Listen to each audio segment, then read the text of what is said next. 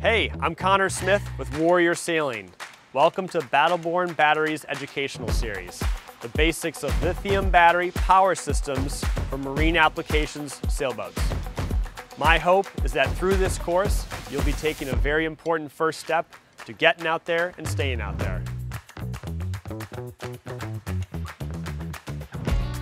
Let's talk about energy audits. As you can see, there are a lot of pros. It's important to have a good multimeter aboard them.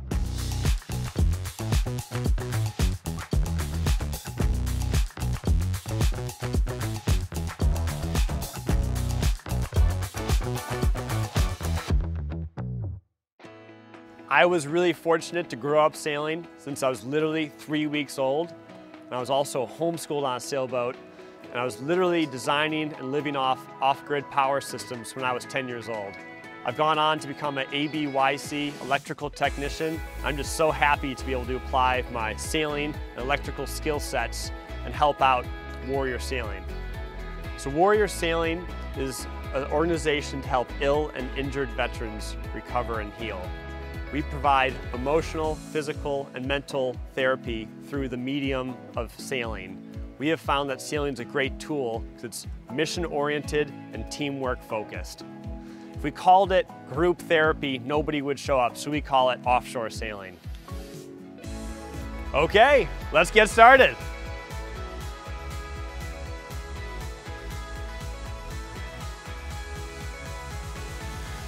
So what are the common types of batteries used on sailboats? So on my right are lead-acid batteries. These have been used for decades. There's different varieties. There are flooded lead-acid, just shown here. There's AGM. And there's also gel batteries, but they all have very similar charge and discharge characteristics. On my left is the newer technology, lithium iron phosphate.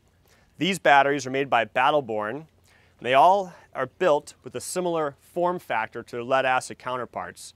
Here are two 8D batteries, and over here is a new battery featuring wireless communication.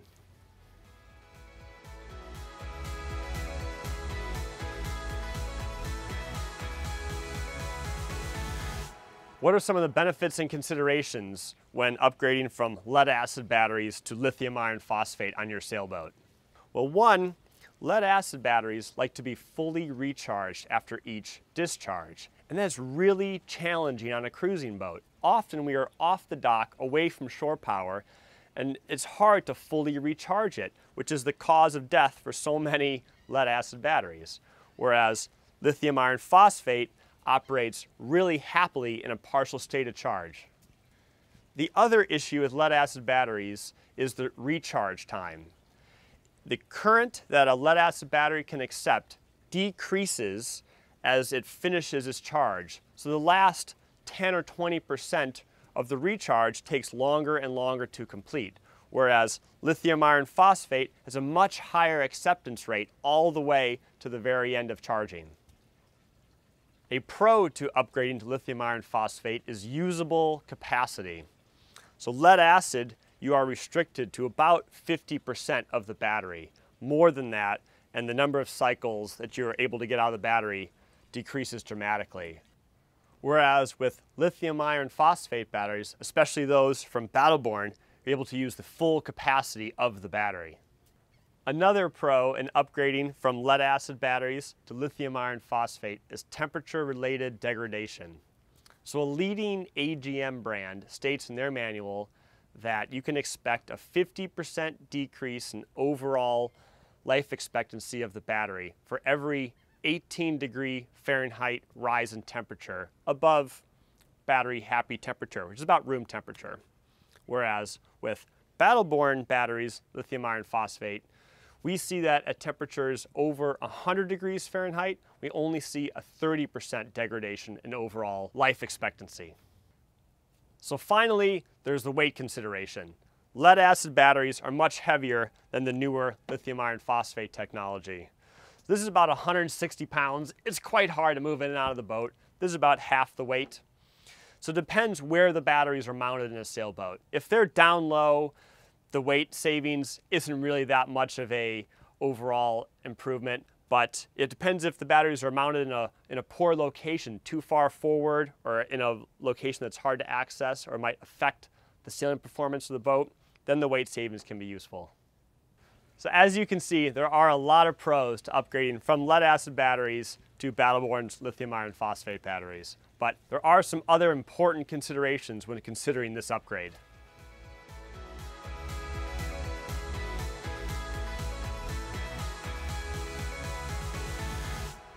So can you and should you install lithium iron phosphate batteries in your sailboat?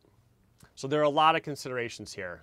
While Battle Born battery does make a battery that'll fit in your existing form factor aboard, there's many considerations, and you have to look at every single component in your own electrical system to see how the batteries would work within your vessel.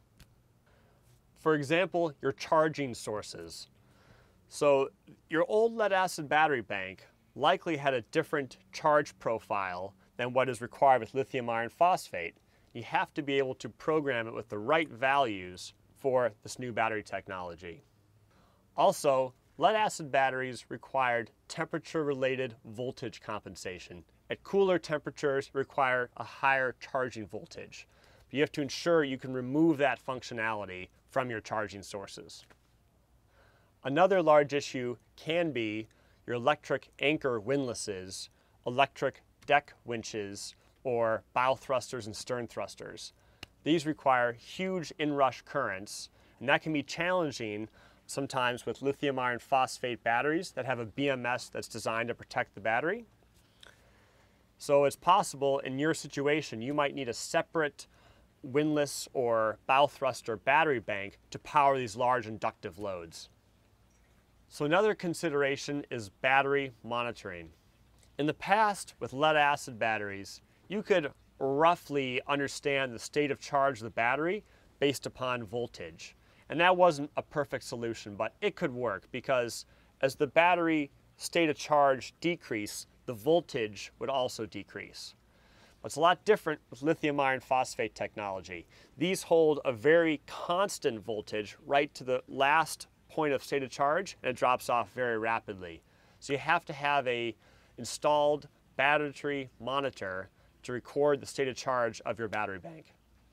Another very important consideration is the alternator charging from your engine. So most sailboats will have a diesel engine. This will have an alternator that's meant to recharge your house bank.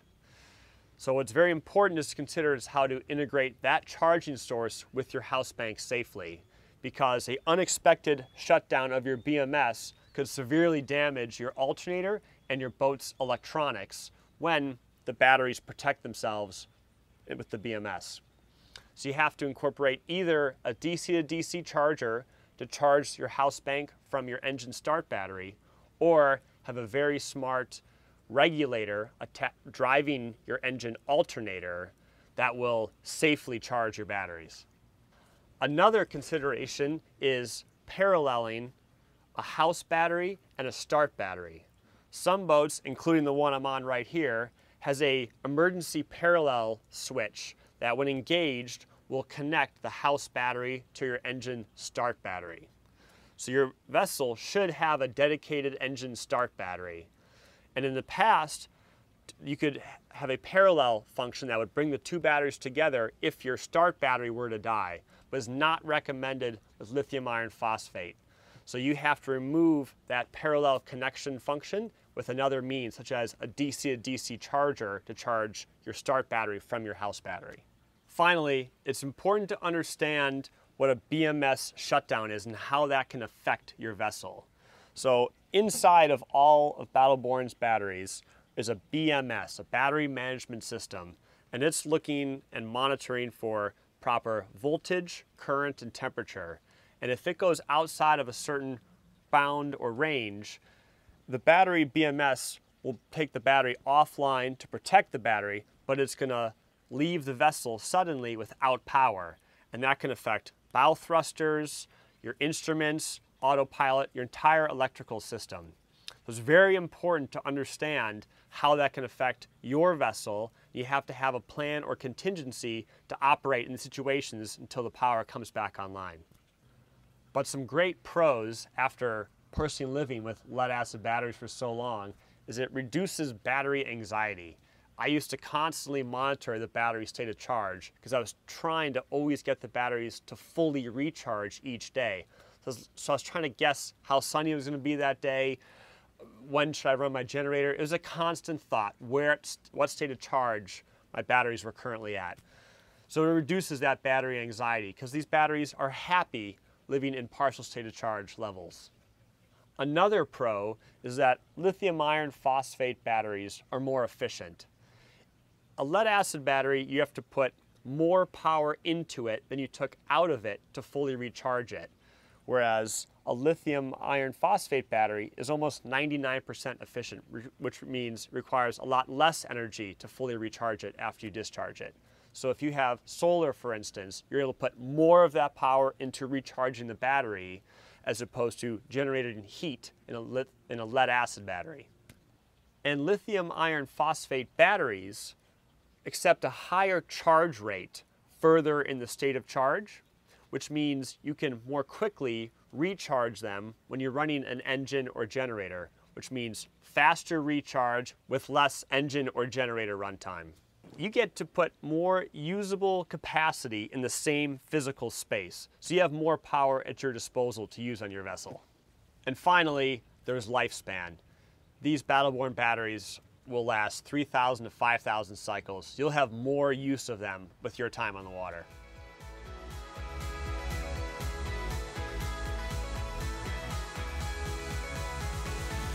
You've certainly heard the term lithium battery before, but let's be clear, we're talking about lithium iron phosphate. It is the safest lithium battery chemistry, and it is absolutely the best choice for your marine application.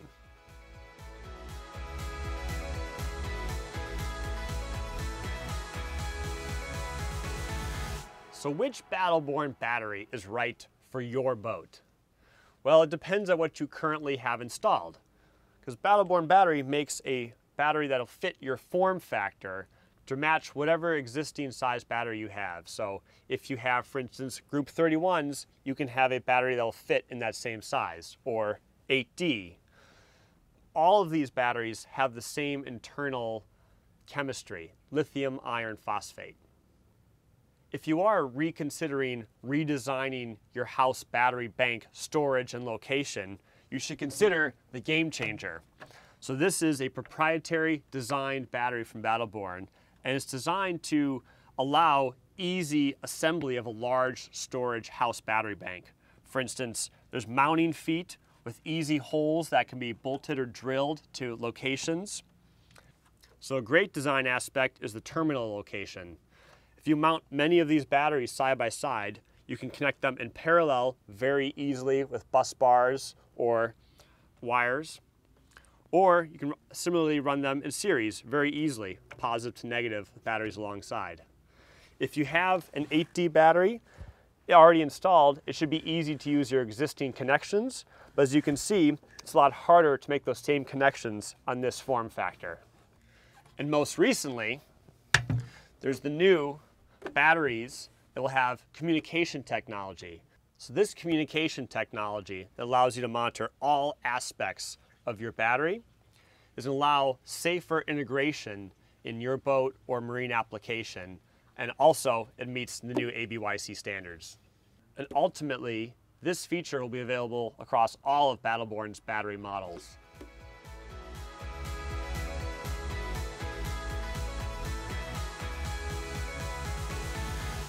A super common question we get is, can you start an engine from Battle-Borne batteries?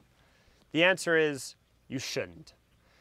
You can sometimes in a pinch, but you have to have a large enough house bank to do that, but it is not recommended. It is best to use a lead acid battery to start the engines.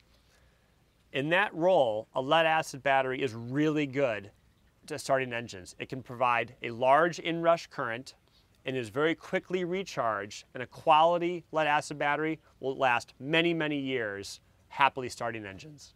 But when you're looking at a house bank, that is where battle-borne batteries thrive, because lead-acid batteries really struggle with longevity when they're not fully recharged.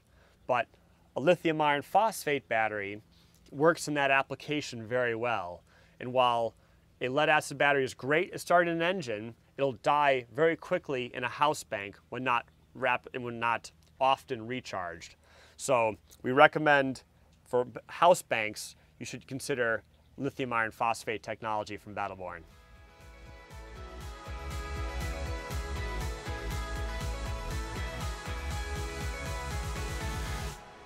So what is a BMS and how does it protect your power system aboard your vessel? It is a device that sits internal to each battery to keep the battery operating within its safety envelope. It's specifically designed to protect the battery and the user from operating in any unsafe conditions. The conditions it's monitoring are low voltage, high voltage, low temperature, high temperature, and high current discharge conditions. And if any one of these situations arises, it'll disconnect the battery to protect it and the system. So it's very important to understand when each of these parameters are met, so you can design your system to work within the safety envelope. So all of these parameters are written in the Battle-Borne battery manual, so you can set all of your charging sources and discharging sources to work safely within that envelope. And it's also good to design a safe system, and it obviously meets ABYC E13 standards. So it's also really important to note the BMS does not look at high charge current rates. That's left to the user to design a system that keep the charge rate under the recommended half C charge rate.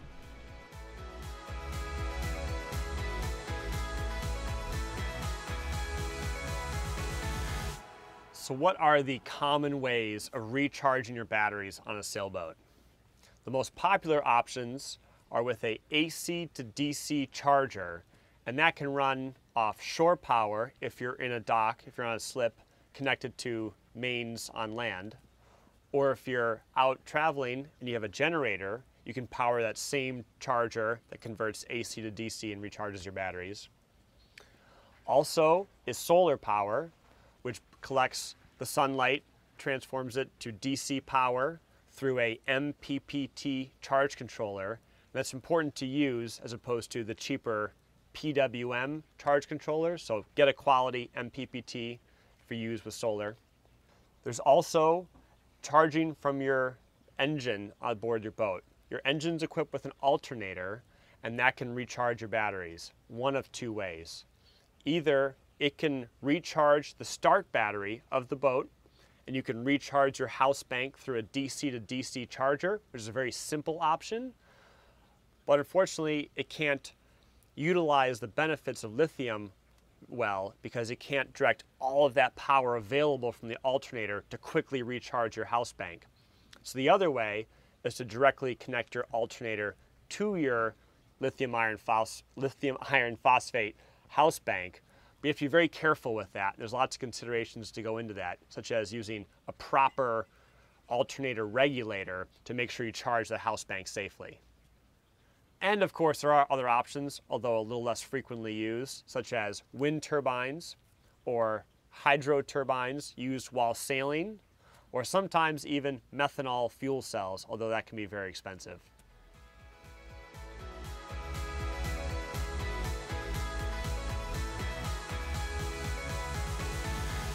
Using your boat's engine is a great way to recharge your Battle-Borne house batteries.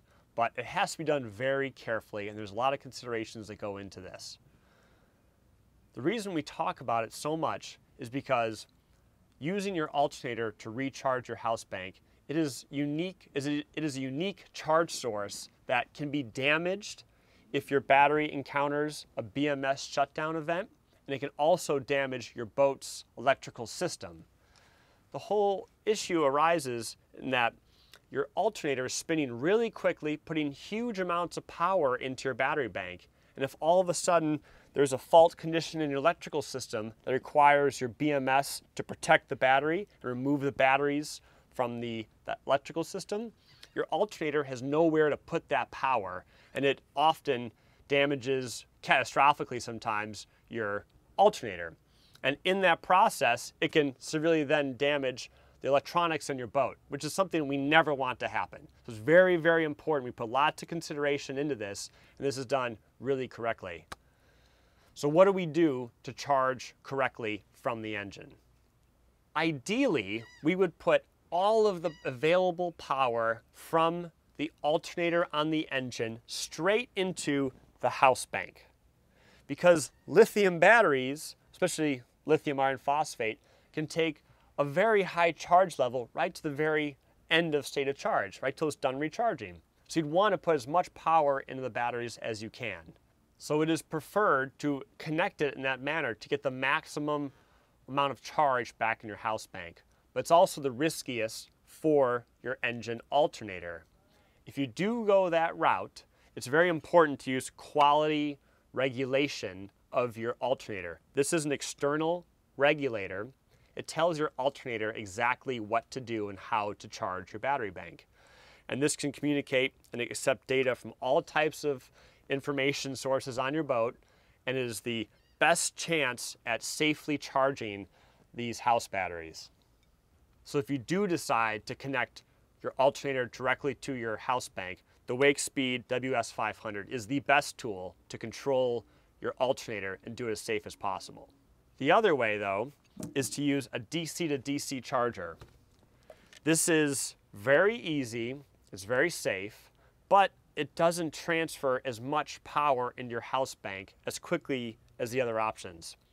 So in this setup, you would have your alternator in your engine directly charge the start battery that it just started from, and then this DC to DC charger takes power from that start battery and charges it at the exact right voltage that the house bank calls for. And if there ever was a problem with your alternator or your regulator, it would all be contained on that side of the system, and it wouldn't get transferred to your house bank, which is running all of your critical electronics aboard your vessel.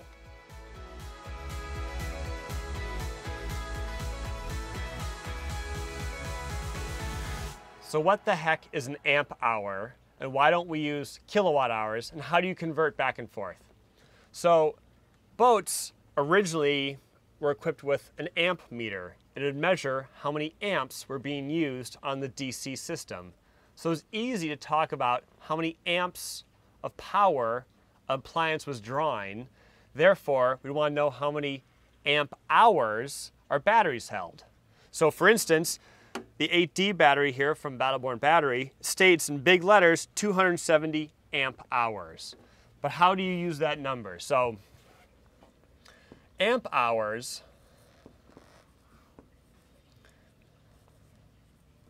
is literally the power of the appliance or the power available in a battery times a certain time. So this is in fact a total energy, because it's power times time. This is very similar to kilowatt hours, because this is power times time, also an energy. The only difference is this amp has an assumption of a voltage. In our boat, we have a 12-volt nominal battery bank. So we are assuming we're using 12 volts with that certain amperage we're recording. So if you want to convert amp hours to kilowatt hours, you just have to multiply the nominal voltage of the system. Now in a lithium-ion battery bank, specifically lithium iron phosphate, it's about 13 volts is probably a more accurate value than 12. So if you want to convert amp hours to kilowatt hours, you would multiply times, let's say, a nominal voltage of 13.0. So in this case, we have 270 amp hours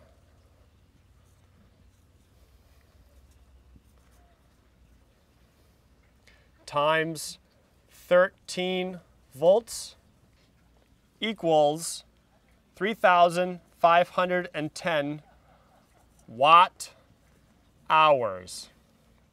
And if you want to go to kilowatt hours, you divide by 1,000,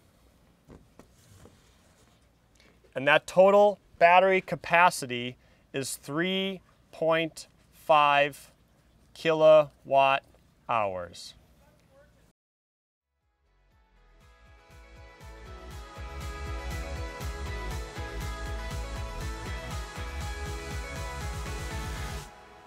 Another common question is how to calculate power. In this case, power, we're going to call P, is equal to, and bear with me here, I times V. I stands for current, so I'm going to rewrite that here. Power, which is usually expressed in watts, equals the current, I, which is in amps, times V, which is usually in volts. So if you're trying to calculate the power, you'd multiply the current times the voltage, or vice versa. So if we're interested in how much current will run through a particular wire, for instance, we can divide everything by the volts. This cancels. So the watts divided by the volts is equal to the current in amps. So for instance, if we have a 1,000 watt microwave of interest, and let's say we run that through an inverter, and that's going to be drawing the power out of the batteries at, let's say, 13 volts. That's going to equal 76.9 amps of current out of the DC battery bank.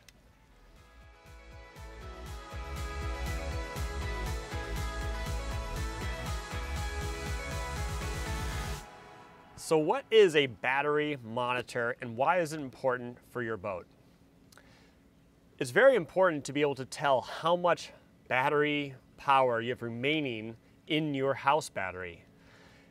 We've gotten away with it in the past with lead acid batteries because as the batteries discharge, the voltage slowly decreases over the state of charge. So you could get a rough idea of how much power or energy you had remaining in your battery bank by looking at your voltage. But even then, that method has issues, and it's important to have a battery monitor. It's one of the first upgrades you should do in your vessel's electrical system. But if you are considering switching to lithium iron phosphate, that becomes a should do to a must have, because lithium iron phosphate chemistry, it maintains a constant voltage almost all the way through its state of charge and then rapidly drops off. So the only way to know how much energy is remaining in your batteries is by measuring how much power went in and how much you have extracted. And so it's basically like a fuel gauge. It measures a state of charge of your batteries. What are your options to actually install a battery monitor? The first option is to use a shunt, and that installs in the negative lead to the house battery bank. That way all of the current that runs in and out of the battery is forced through this one device, and it can measure everything in and everything out. You can, such as the BMV 712, this will do that functionality. This talks directly with the shunt on your battery. Or there's a smart shunt, which will do that same procedure wirelessly. Both of those options can communicate with the Sailboat GX, which can send that, amongst a lot of other data, to a convenient touchscreen, such as the 7-inch touchscreen. But a newer option to measure the battery's state of charge is to use the new Battleborn battery with Dragonfly intelligence. And that is a new hardware that's installed inside the battery that monitors, amongst a lot of other things, the state of charge of each individual battery. And if you network that data together, you can have a precise measurement of each battery state of charge. So those are your options for battery monitoring. So now we're going to use our installed BMV 712 running this system to do electrical energy audit aboard this vessel.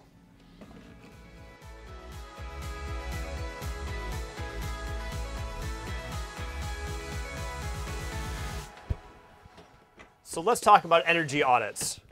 What is it and why should you perform one? So an energy audit is a way to identify the loads of all the things you have aboard your boat, like microwaves, coffee makers, lights, refrigeration. And it is really helpful because it allows you to properly design an electrical system for your boat. You have to understand how much you're using in order to understand how much energy you need to store and how much you have to generate to put back in your batteries each day. So there are two ways to do an energy audit, in my opinion. The first is to look at each appliance's power usage, and then we can assume a duration for that appliance. But the other method we'll go into in a sec, but both of these methods require a battery monitor to measure all of the power that's coming in or out of the battery and the state of charge. So here's the battery monitor in our boat. It's a BMV 712 by Victron, and that just pushes its data to a servo, which is beneath me mounted, to this touchscreen. So currently, the inverter is off, so I have no AC loads, which are the high voltage loads. My battery status, I'm at 100% state of charge. I'm currently drawing 22 watts, which is the total power, and that equates to 2.2 amps at the battery's voltage of 13.3 volts. So what's drawing 29 watts right now? I believe the lights are drawing some. So if I turn those off, we see it got a little darker in here. I'm down to about 15 watts. It's a little bit of a vampire draw. I think we have 11 watts now. That's the little bit of background lights on some of my instruments, drawing a little bit of power. But that's kind of the baseline right now. I'm drawing 15 watts. So I'm going to turn lights back on. So we see lights now. My total loads are at about 30 watts. So all the lights in the boat are drawing about 15 watts of power. So if I were to try to estimate over a 24-hour cycle how much that the lights will be drawing out of my batteries, I have to assume a duration. For instance, let's say I use the lights for 10 hours a day. So 15 watts times 10 hours is 150 watt hours, or 0.15 kilowatt hours. So I can go through each device now and see how much it draws. For instance, so my new baseline with the lights on is 29 watts. Let's see the water pump. So if I turn that on, it's going to draw a lot. You're going to hear it running right now. So I'm at about 85 watts, 100 watts, 120 watts. So that draws about 70 watts or so for the water pump. Other things like my deck lights, if I turn that on, it goes from 29 watts to 44 watts. And I can continue this here. Certainly my navigation instruments, these are going to draw a fair amount. So I went from the 29 watt base load, now I'm slowly warming up, passing 70 watts. So I see they're drawing about 50 watts right now. Turn those back off. How about some AC loads? So I'm going to go turn my inverter on, which is going to be busy converting the DC power into AC power to run kind of, I call convenience appliances, things we don't really need but we like microwaves and coffee makers and computer laptop chargers. So we're on now, we're inverting. And what's interesting, so I'm drawing 14 watts out of the outlets. Those are my loads. And so I only have, the inverter only powers my outlets aboard. So 14 watts accounts for things like again, little vampire loads like this temperature sensor, some vampire draw on a TV or a microwave, but that's my kind of new baseline. So let's go turn some other things on and see how much power it draws.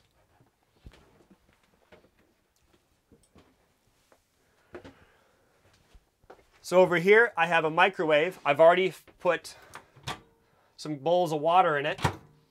So my baseline load right now, I have 15 watts of power being drawn on my outlets. I'm going to put this on for a minute. So looking at my loads, I've gone to, looks like it's selling at 1200 watts. It's a lot of power. So minus the 14 watts initial, I'm drawing 1200. So it's about 1190, 1200 watts. It's quite the load. A lot more, you can tell, than the lights. You know, that's a significant portion more. But the beauty is you only run the microwave for a couple minutes at a time. Coffee maker, the load, residual at 14 watts. I'm going to turn the coffee maker on. Now the coffee maker, I'm drawing 605 watts right now. So about 590 watts of load. But again, that's not all that, it's a large amount of instantaneous power, but it's not that cumulative amount of energy. It's actually quite small. If you figure that you only are drawing 600 watts for 5 or 10 minutes a day, that's only a portion, a tenth of an hour. It's a very small amount of total energy. So how do you calculate your total draw for the day? I now know the instantaneous load of each item. I kind of assume a time that's going to be drawn. So this coffee maker draws 600 watts or equivalently 0.6 kilowatts. If I only do it for a tenth of an hour, that's 0.06 kilowatt hours. And if I do that same procedure for each appliance, add up my expected time using each one throughout the day, I have an expected energy usage for my boat for that day. And I should do that kind of at anchor and then at sea, so I figure out how, using the boat, my energy demands might be different. So the other option, which I like a little more, is to let the monitor do the work for me. So this is measuring the total amount of power I've drawn out of my batteries. So if I have the battery monitor installed, if I'm at the dock trying to calculate my power usage, I can just live my life with the battery chargers off, and this monitor is going to measure the cumulative effect of me using all of my appliances how I actually will use them. So this will actually record my day-to-day life power usage aboard the boat. And once I know the loads while at the dock living aboard, which would be very similar to if you're at anchor, I'd want to do the same procedure using the boat, because underway I'll have loads like autopilot, radar, navigation lights, other things I'm not typically using at anchor. So it's kind of a different profile of energy usage. So once I have those two values, my actual power usage over a 24-hour day, now I can go in and design a proper power system with adequate energy storage and generation to recharge the batteries. So we've done the math now. We know that you calculated your total energy used over a 24-hour period. Likely, the amount of power that you use underway sailing will be more at anchor than your at anchor loads. So if, for instance, you did this math and you used 2,000 watt hours at anchor or underway, you use 2,500 watt hours. Let's use the larger number because you want to make sure you have enough power for worst case scenario. So we used watt hours. You could use amp hours. They're slightly interchangeable because we have a 12-volt system. But given batteries are often rated in amp hours, it's best to go back to amp hours. So let's do that. So 2,500 watt hours, you divide by nominal voltage. Sometimes you can assume 12. With lithium batteries, it's more like 13. let's be conservative and say 12.9 volts. That means your energy of 2,500 watt hours at 12.9 volts is approximately 193 amp hours. But that is you don't want to have, all your eggs in one basket and only have enough power for that. You want to allow a little bit of room for expansion on your system. You're always going to use more power in the future. Likely you won't be taking loads off your system. So you want to leave a little room to grow. Plus it's better for longevity of the battery to use the middle state of charge. Don't push it all the way full and drain all the way down. So let's multiply that needs times an extra 30%. So that comes out to be 250 amp hours of energy storage you should have in your house battery. So when you look at the battery options, you can either look for one battery that's big enough for that, but I'd recommend at least 2 batteries in parallel to make up that capacity that you need. It's important to note that when you convert DC to AC, there are always losses associated with that conversion of electricity. So a 1,000 watt microwave of AC power will draw more than that out of your batteries, such as 1,100 watts out of your batteries. So these calculations, the second method I mentioned, using the actual power that's pulled out of the batteries as recorded from the battery monitor, will capture those inefficiencies. So that's a good way of doing it.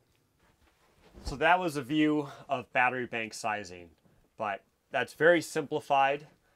Obviously, every situation is going to differ. You may have lots of solar. If you are a catamaran, you probably will have lots of solar power. Or maybe you have a twin engine vessel and you have a lot of alternator power. Or maybe you're generator heavy.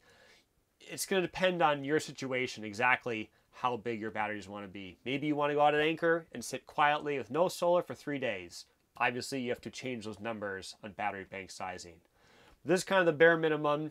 You need to apply it to your own needs, how you primarily want to recharge the batteries, and then figure out your exact bank size.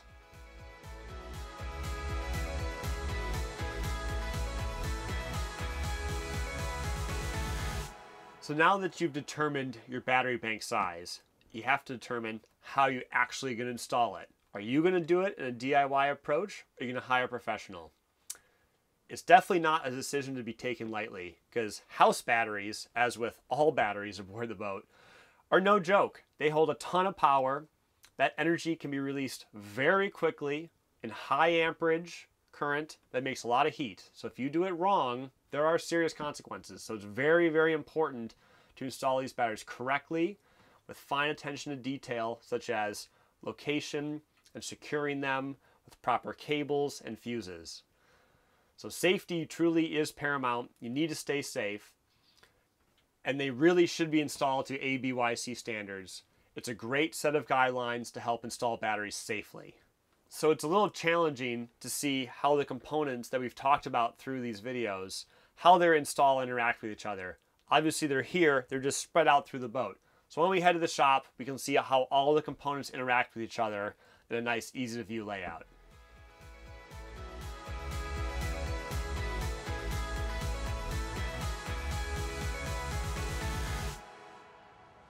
So when you are designing your own power system, you have to determine both the capacity of storage batteries you need and the voltage your system will run at.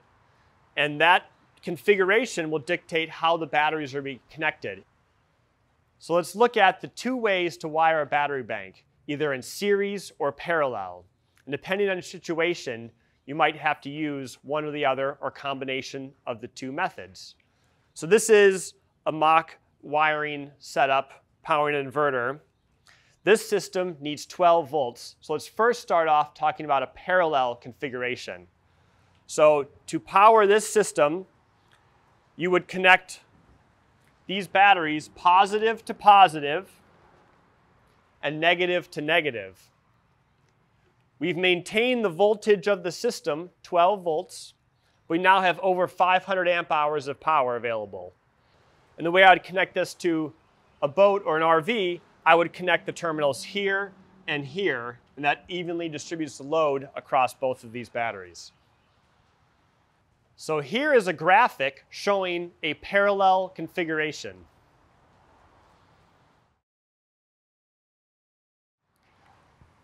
So now let's talk about series. So we use series connections if we want to increase the voltage of the system. For instance, if we have a 24 volt, 36 volt, or 48 volt battery system, we need series connections. And you would connect them with a jumper between the positive and negative terminals here and here. Now, this system is 24 volts, and we would connect the boat or RV system leads here and here. And this is 24 volts at 270 amp hours. Now let's look at this graphic, which shows a series configuration. Another configuration is series parallel, where some batteries are connected in series, some are parallel. For instance, if we had two more 8D batteries and we wanted 24 volt system, you would connect these two in series, these two in series, and in the end, these two would be connected in parallel. And this allows you to build a system with as much capacity as you require and whatever voltage you need. So let's take a look at a graphic. We have a series parallel configuration.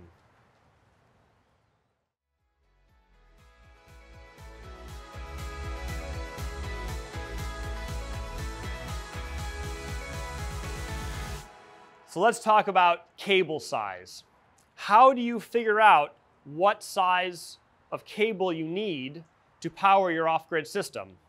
All of these wires you see here have the same voltage rating. As we see here, 600 volts, 600 volts. So they can all handle whatever voltage you need, no problem.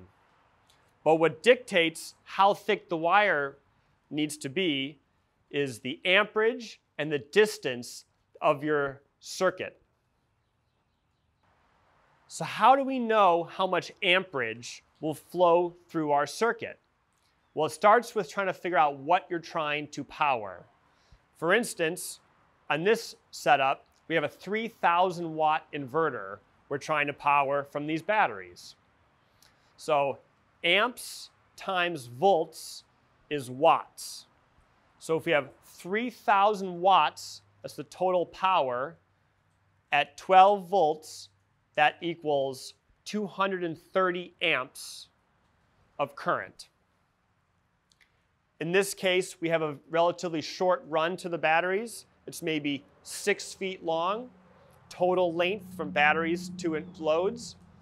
So we would go to a table to look up the amperage and length of the circuit to figure out the given wire size we need. So there's one other complicating factor, and that's voltage drop. Despite our best efforts of having really large, thick gauge 2-watt cable, we will still have a little less voltage at this end than when we started. So what's the allowable amount of voltage drop? Well, ABYC, the American Boat and Yacht Council, gives guidance on that. And a circuit can either be designed for 10% voltage drop or 3% voltage drop. And that only difference is how thick the cable has to be. So on non-critical systems, such as inverters or lights, you can design your system with up to 10% voltage drop. For critical systems, such as bilge pumps and navigation equipment, you have to design the circuit with 3% voltage drop, which will make the wire size a little bit thicker. I like to keep it simple and use an app.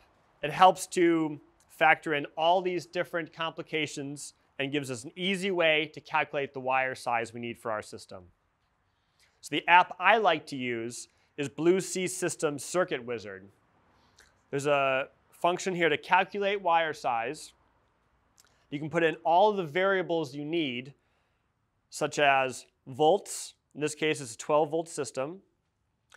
The load current, we already calculated to be 240 amps. The length of the conductor, and that's the full circuit length from battery to battery, about 8 feet. Allowable voltage drop is 10% because this is just power and inverter. So the insulation temperature rating relates to the wire, and a good quality wire will have a 105 degrees centigrade temperature rating. It'll be printed on the side of the wire. So we input that here. If it's installed in an engine room, in this case it's not. There are wires in a bundle, we say 2 to 3 wires. The average duration of the load may be about 10 minutes, and it is terminated on a fuse. So we hit calculate. In this case, for this off-grid setup, we need 3/0 cable size.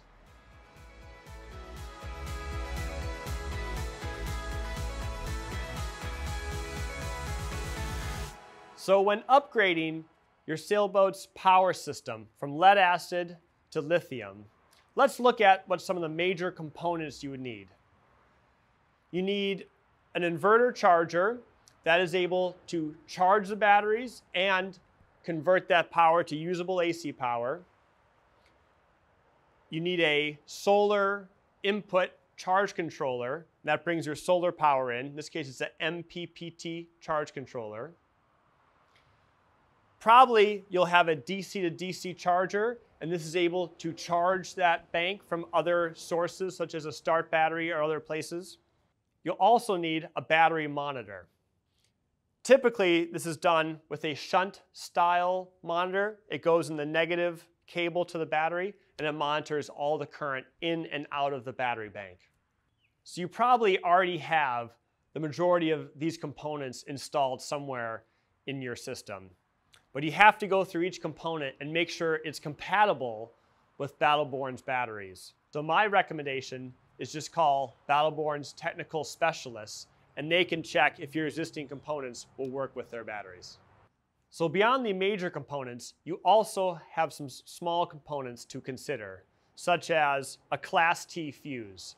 This is recommended by ABYC to be installed immediately next to your batteries within 7 inches. And the Class T fuse will be able to protect the major wiring distribution from a direct short. Since these new batteries have so much power in them, it's even more essential than ever to have proper fuses in place.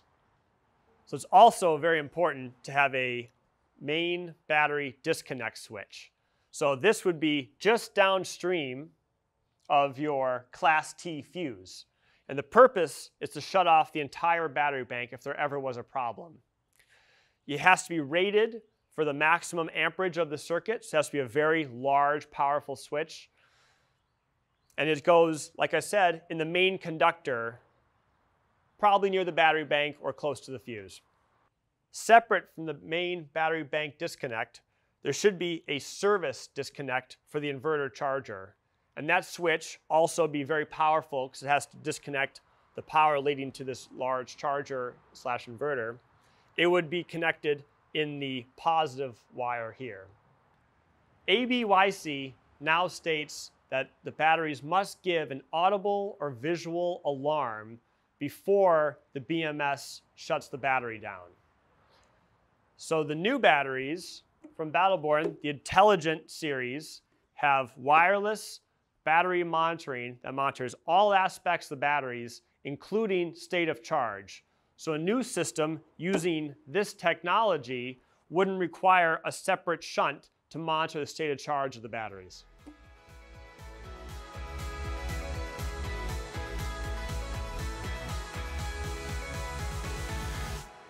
When upgrading your house battery bank to lithium batteries, likely there'll be a bigger stress on the other electrical components of your system. You'll be asking to put more current through them to charge the batteries quicker and to pull power out of them faster than you were with your lead acid batteries. It's really important when you make this switch to give a good, thorough analysis and inspection of your electrical system and make sure you have fuses in the right places. So for instance, there should be a Class T fuse right off the main power conductor on your positive side. ABYC says it should be within 7 inches of the batteries. After the fuse, you go through a switch to a distribution block. And the beauty of this Lynx distributor is that not only is it distributing power across multiple big and small circuits, but it also allows you to put different size fuses for each of the different loads you are powering. So the beauty is I can have a large fuse, 300 amp fuse for the inverter charger, but I can put a 30 amp fuse for the small circuits that run to either power loads or to charge from a source such as your solar. So the idea is would be a branch circuit. You have a large fuse that covers the risk of short from these large conductors, and then on these smaller conductors you have a smaller fuse, because the same fuse that protects this large 2-watt cable won't protect this 8-gauge wire from a short. So you have to put a smaller fuse when you go from a big wire to a small wire. Then as you continue along, you transmit power to another distribution. You go from 8-gauge to say 10 or 14 gauge. The new smaller wire also has to have another fuse or breaker to protect it from a short. So in a proper power system, you'll have a fuse or breaker every time the wire goes from larger to smaller size.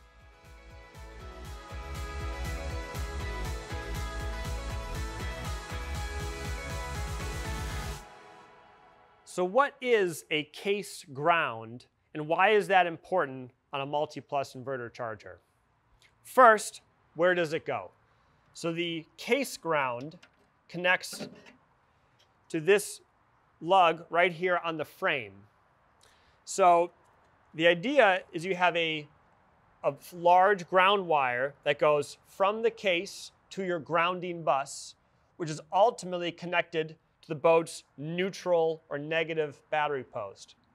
So if there ever was an internal short or malfunction and this large wire were to touch the case of this inverter charger, it would electrify this case.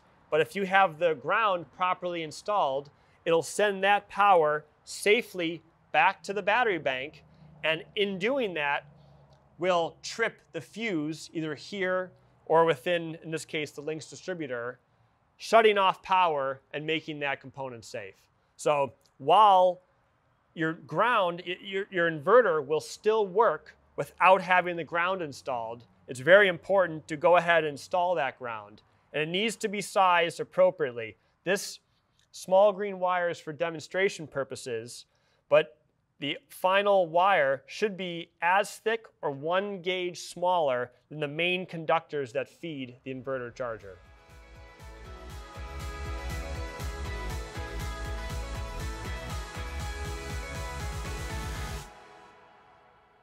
The Multi-Plus pairs very well with Battle Born's lithium batteries.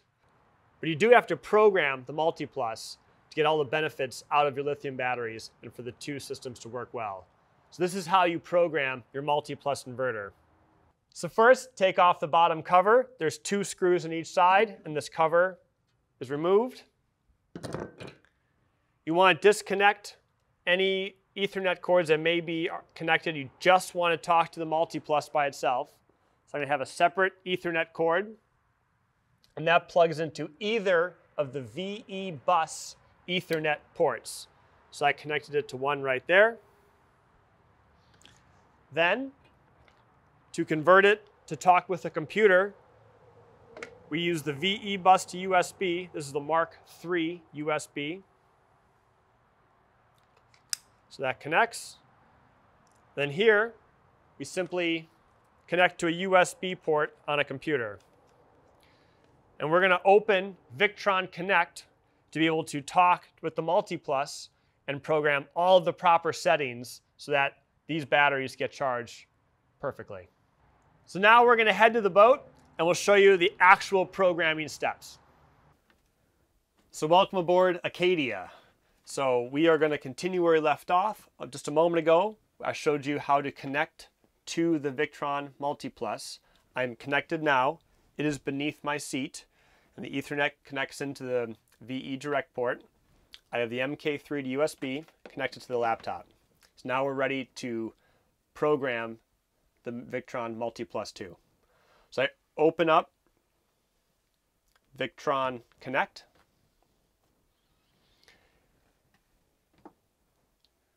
We're now on the home page for Victron Connect, and I see 3 different pieces of hardware populating. We're interested in the Multi+ 2, so I'm going to select this hardware. It's connecting to the Multi+. Okay, we are on the home page for the Multi+ 2. So we see it's currently on. We have AC power coming in. It's recognizing the batteries. They are in a float state of charge right now. So we're going to go ahead and begin adjusting the settings. So you go to the gear icon. You have to enable settings.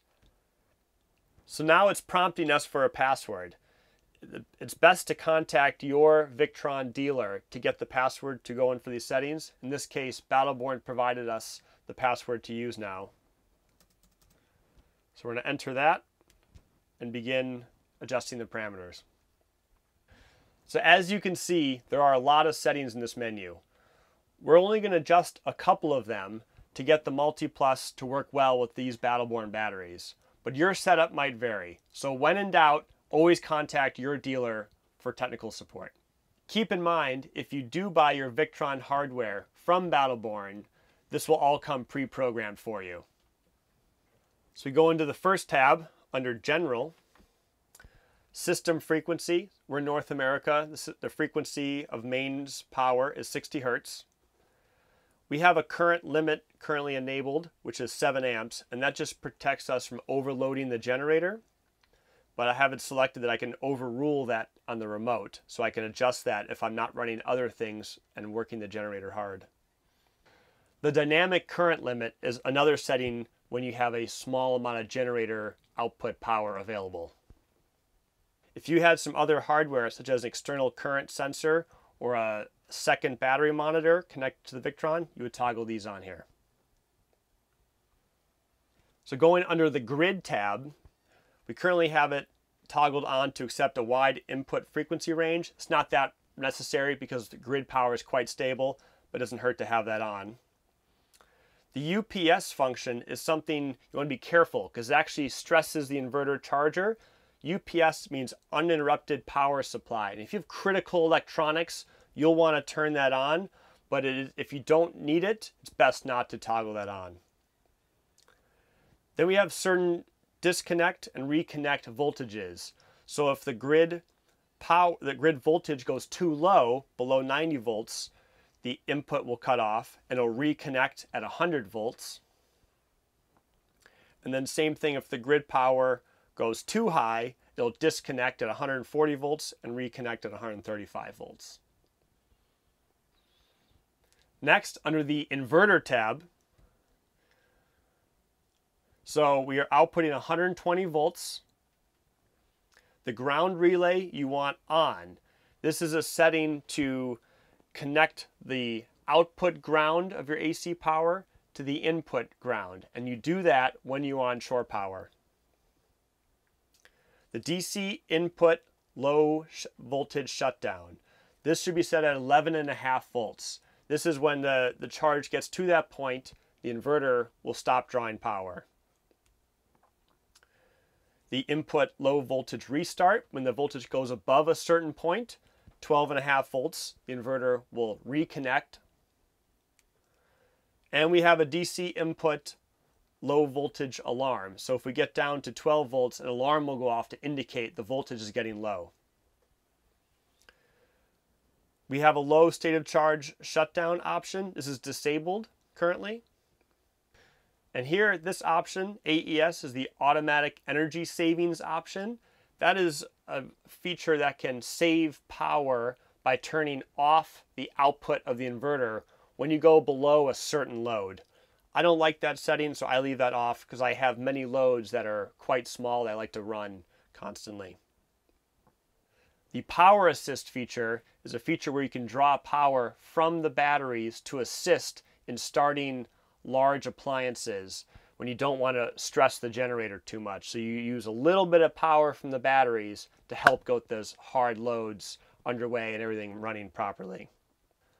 Under the charger tab, we have the charger enabled, so that way when we have shore power, we are putting power back in the batteries. The charge current is at 120 amps because that's the capability of the Multi+2.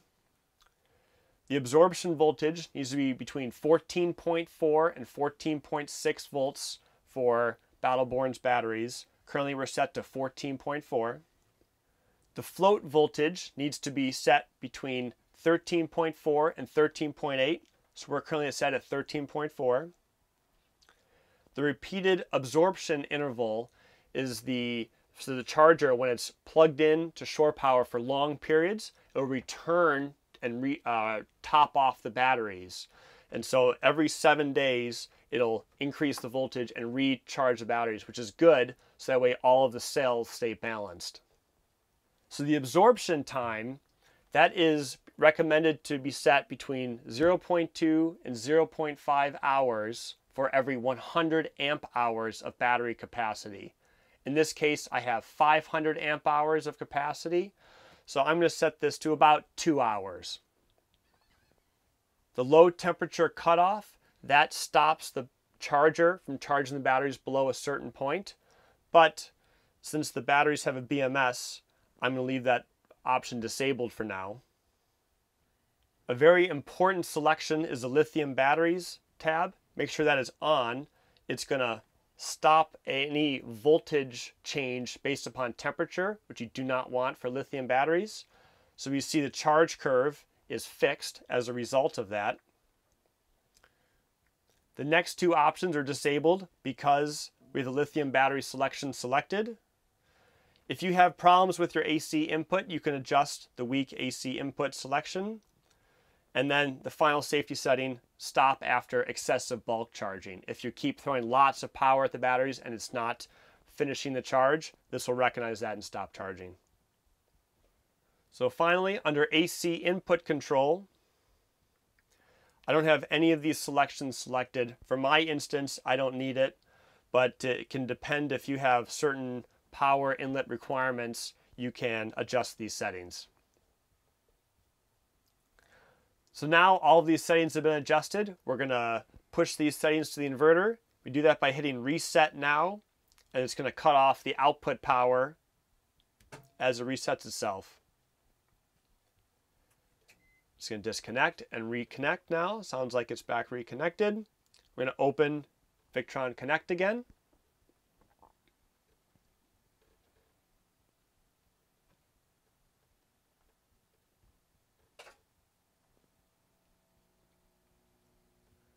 So great, I can hear the charger charging again. Multi-Plus is back on. I can select it. We're back in bulk charge because it's restarted itself. It needs to try and bring the batteries up. They happen to be full, but it's going to try and charge them again anyway. But that's it. Those are the settings you need to adjust for your Battleborn batteries. But once again, this programming is pretty advanced. So if you have any questions or need help during this process, you can contact Battleborn's technical specialist for assistance.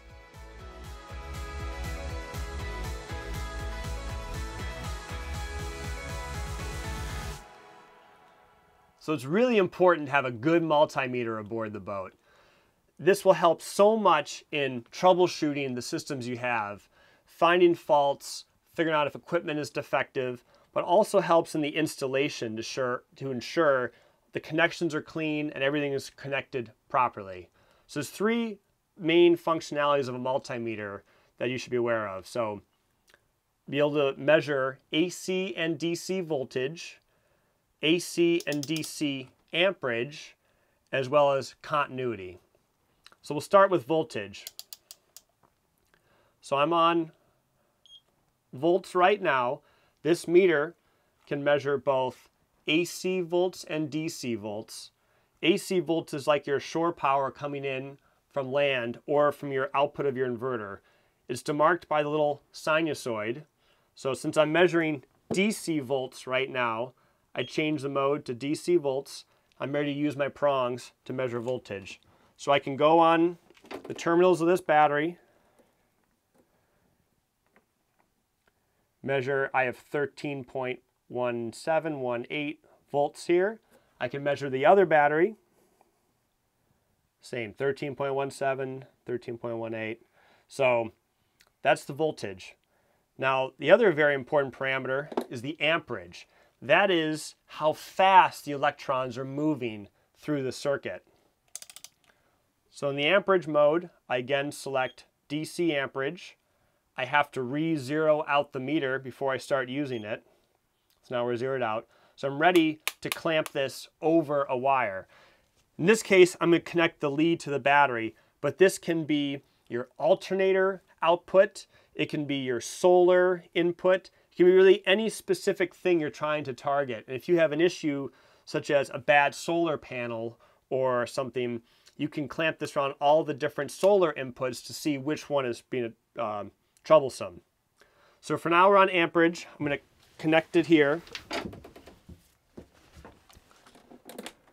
So I can grab the positive lead, the amp clamp. We see I'm drawing 9.2 amps out of here, and we can check that everything's working because this is a circuit. Whatever's coming out of the positive has to be returning on the negative.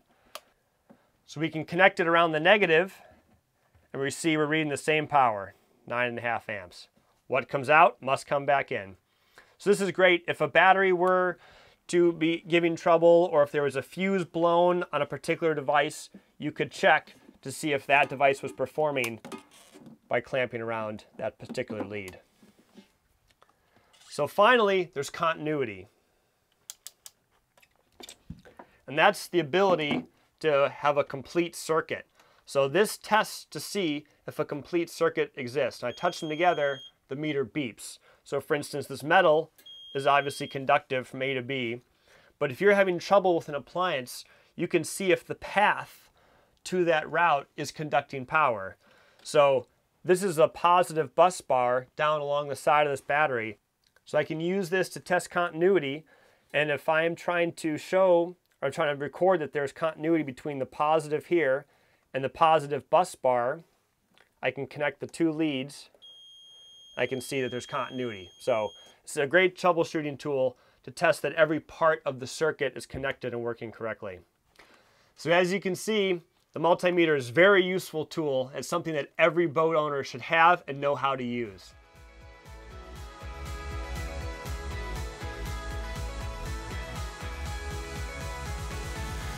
So when it comes to safety on a boat, there's two main concerns.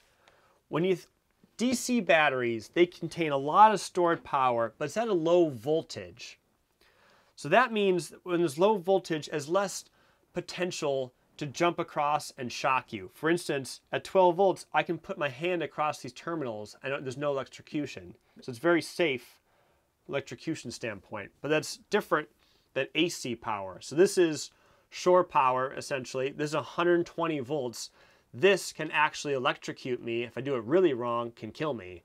So the big dangers from AC power, which is all through the boat, is electrocution. The big danger from DC power is shorts. So while I can put my hand across these terminals and not get shocked, if there would be a piece of metal to fall across these terminals and short out, that would cause an intense amount of heat that would melt something or catch something on fire. These batteries contain enough power to literally liquefy tools that might fall across it.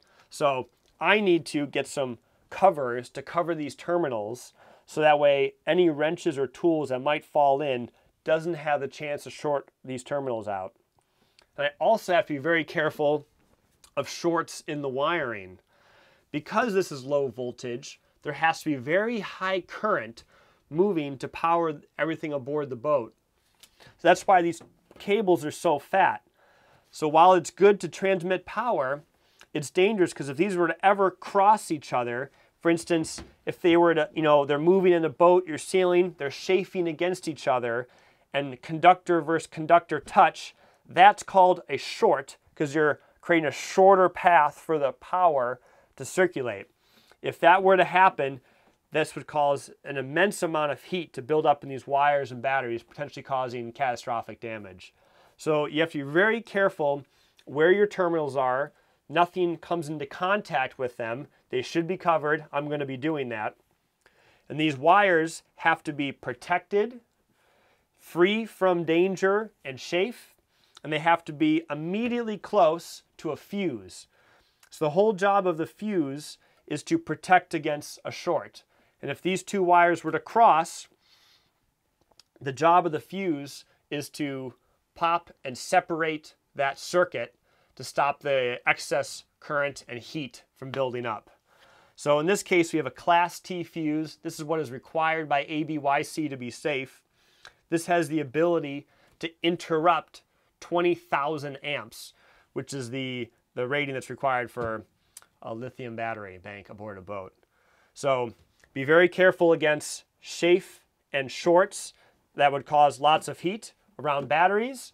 And when working around AC, make sure it's de-energized so you don't get electrocuted. And that's how you stay safe around electricity on boats.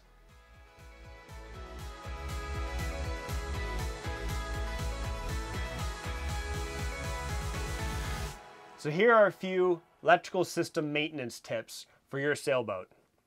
So we're looking here at the house bank. These are the house bank here, these two battle-borne lithium iron phosphate batteries.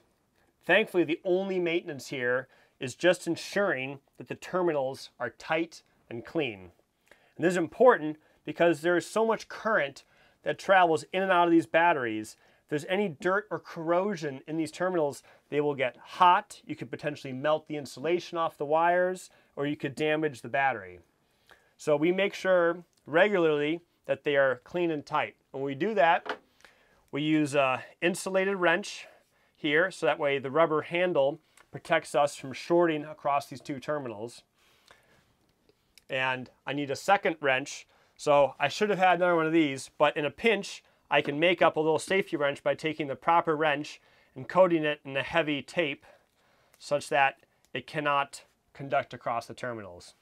So with these, I can check all my connections.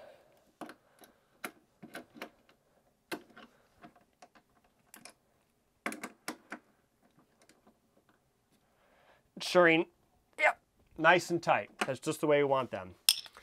If there was dirt or needed to be cleaned, or if they get corroded, I can take the connection apart, take a wire brush or sandpaper, clean both sides really well, make all the corrosion is off, and I can put a little layer of dielectric grease between the connections and make them back up again and make sure they're nice and tight.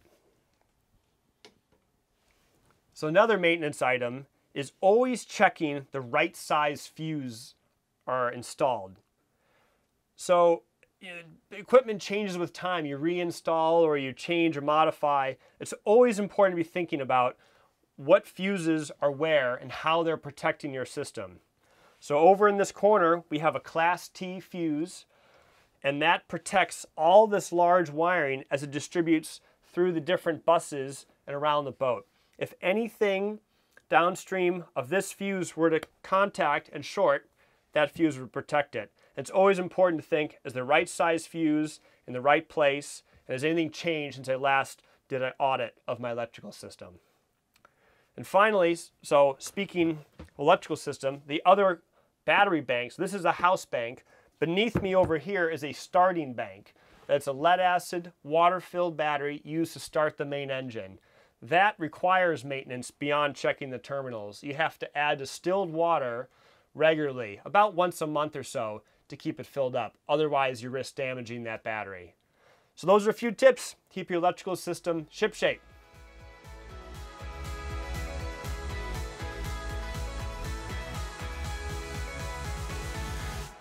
So you're thinking of upgrading from lead acid to lithium iron phosphate, but you're wondering how long will lithium iron phosphate batteries last? Well, Battleborn states that after 3,000 to 5,000 cycles, around 80% of the usable capacity will remain. But here are tips to help you get the longest life and best performance out of those batteries. The first thing, you don't want to overcharge your batteries. Once you've recharged the battery, make sure the charger is backing off on its voltage and coming down to the float voltage of around 13.4 volts. So you can charge a battle-borne battery up to half C charge rate, but to maximize longevity, you can decrease that charge rate whenever possible, and that'll increase the lifespan of the battery. Also, whenever possible, keep the batteries cool. It's a lot easier because there's a lot less internal heat created in a lithium iron phosphate battery, but they love to be stored and used around room temperature or a little bit less. So whenever possible, keep them cool and at a comfortable temperature. So it's also very important to install the battery bank correctly. You have many batteries all wired together working as a house bank. You want to make sure each one is doing its equal share of the work. And so you do that by having the same distance of wires connecting them. All the connections are tight, and that will ensure all the batteries are used equally. And finally, it's really important to periodically charge at 14.5 volts. That allows all of these cells inside each battery to self-balance. And so you want to make sure if you're plugged into shore power for long periods of time that the charger will periodically return to a higher charge voltage to allow all of the cells to internally balance themselves. So these are a few useful tips to get the most out of your battle-borne batteries.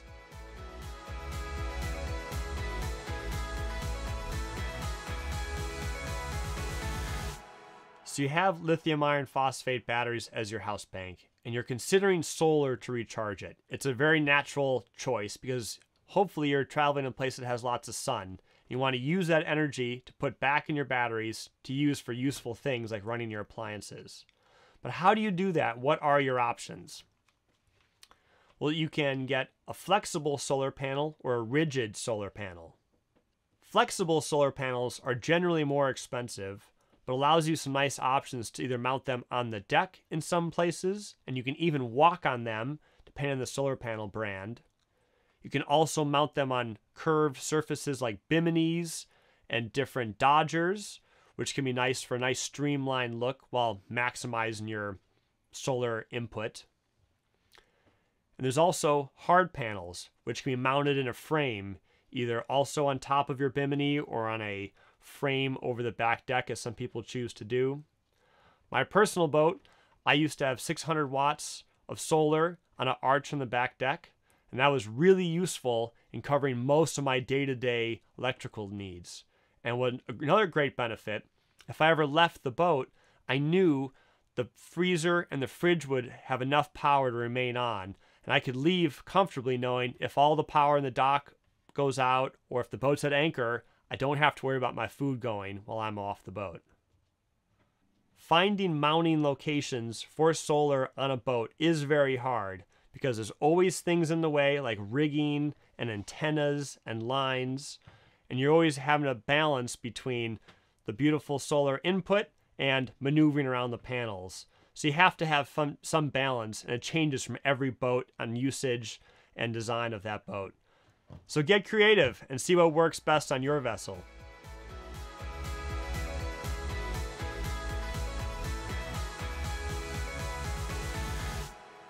So what are the ABYC E13 standards for lithium-ion batteries?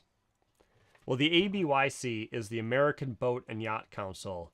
It's a member organization that sets voluntary safety standards for recreational vessels.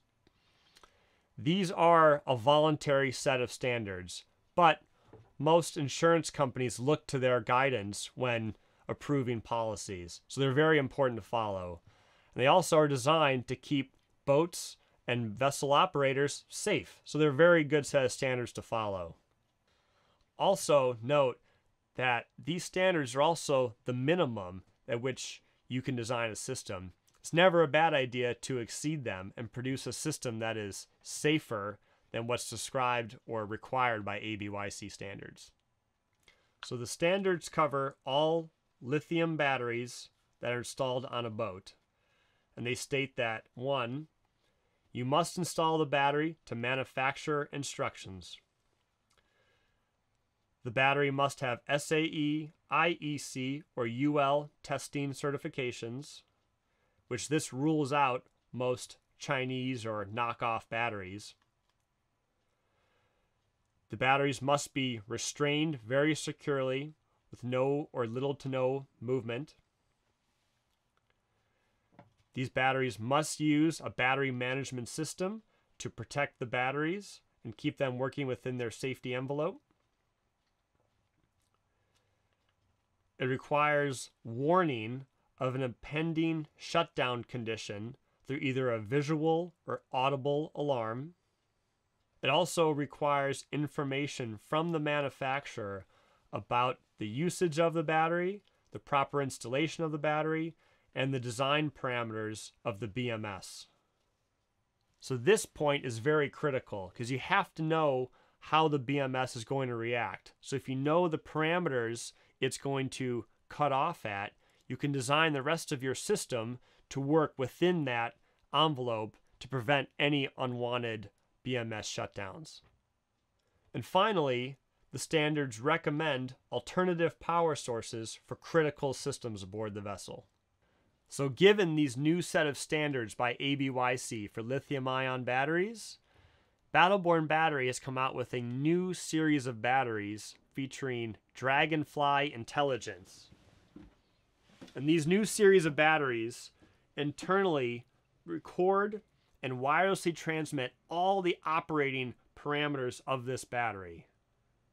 So this is able to communicate with external devices that can set off audible and visual alarms to alert the operators of the boat of an impending BMS shutdown. For example, this alarm here.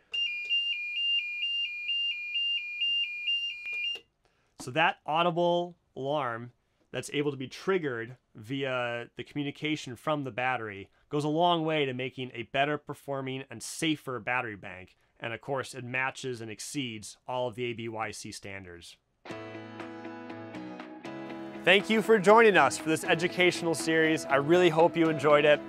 If you have any more questions, reach out to the team at Battleborn Batteries. In the meantime, I hope you consider supporting Warrior Sailing.